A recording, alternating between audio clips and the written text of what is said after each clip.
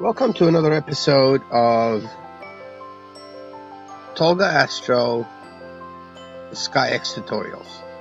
In this episode, we're going to go through how to do accurate polar alignment using the model that we created earlier. If you remember at the last episode, I went through how to do a T-point model. So now we have our model.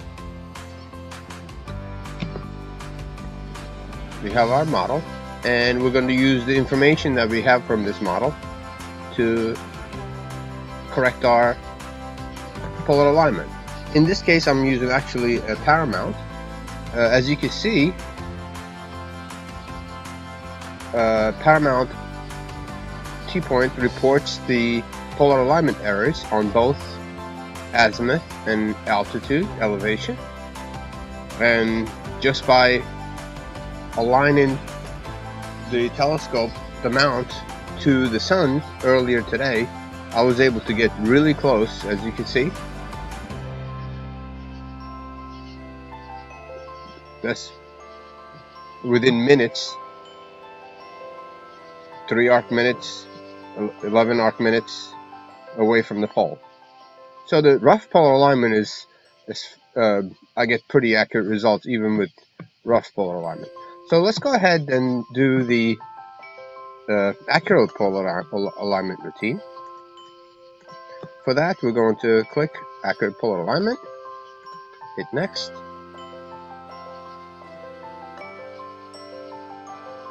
So we're going to ask SkyX to pick a star for us.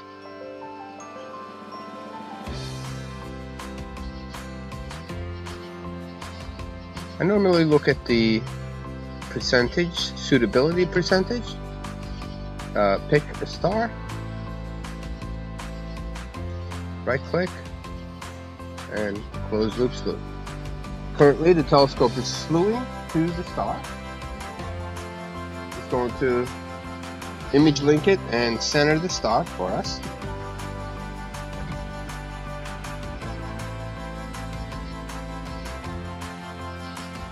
Let's look.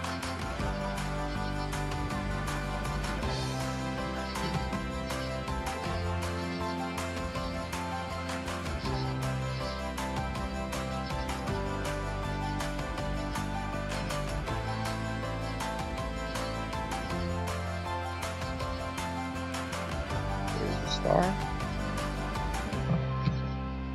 Now this is without the image link. Now this with the image link, as you can see, it fixed the polar alignment error. So what we're going to do is we're going to go to our focus tool, and we're going to take continuous exposure so we can almost watch it in live view, our star, so we can make the polar alignment adjustments that we need to do.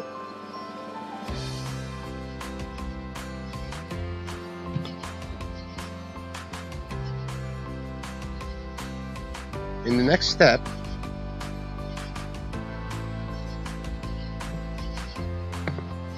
SkyX is going to move the mount and offset that star away from the center crosshairs as much as the polar alignment error. So let's see.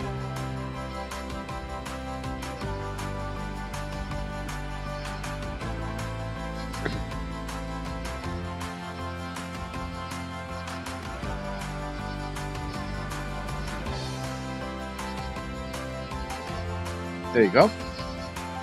So, and if you wanted to know which way to go, T-point helps us here.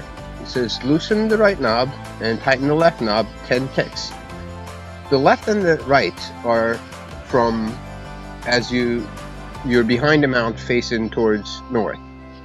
So your left knob will be that. So the instruction said loosen the right, tighten the left.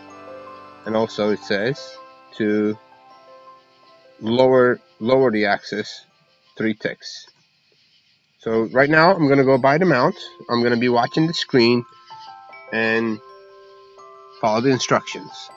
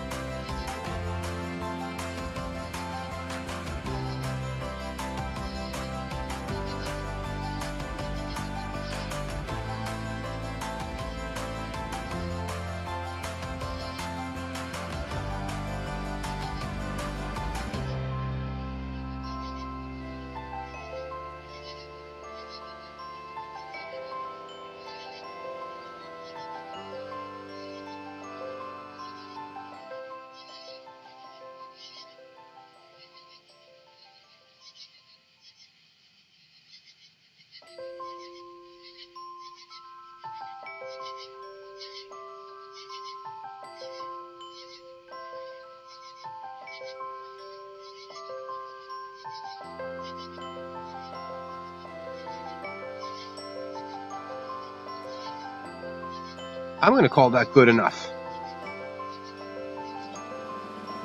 I'm going to stop the continuous exposures, and I'm going to report to SkyX that I'm done making the adjustments, and we're done with our polar alignment.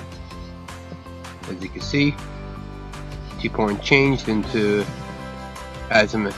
The alignment is excellent, but of course, if you believe that you made a mistake, I would make another small model and see what SkyX reports with that model. Thank you so much.